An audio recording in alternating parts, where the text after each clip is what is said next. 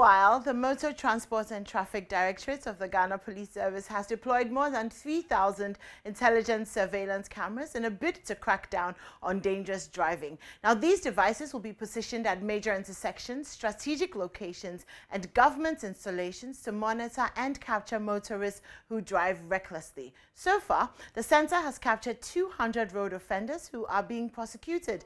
Hannah Odame took a tour of the center and has filed this report. Center has in 2 weeks captured 200 road offenders. These people had parked on unauthorized places, jumped red lights, and engaged in overspeeding, among others. Armed robbers will also be caught because the cameras are on virtually every major road in the country. I noticed an offender. He's not supposed to park on the road. This is termed as unauthorized parking. I get a video of the area, zoom, get the car as well, and then take pictures of it. And the pictures have been taken. There's a software being embedded in the camera, which is called ANPR, Automatic Number Plate Recognition. It takes a shot of the number plate registration. That's how evidence is being captured. Then what do you do with it after? So after that, it's been, let me say, powdered.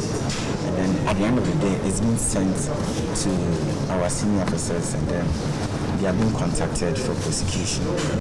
Supervisor at the center, Chief Superintendent Joseph Zanu, believes this will help instill discipline and also reduce the carnage on the country's roads. Wherever you started your journey, once our cameras are looking at you, we are able to play back what happened when you drive on our way. So technically, the cameras are not the normal CCTV cameras. They are special cameras that have special security features that makes us able to arrest you when you commit these offenses.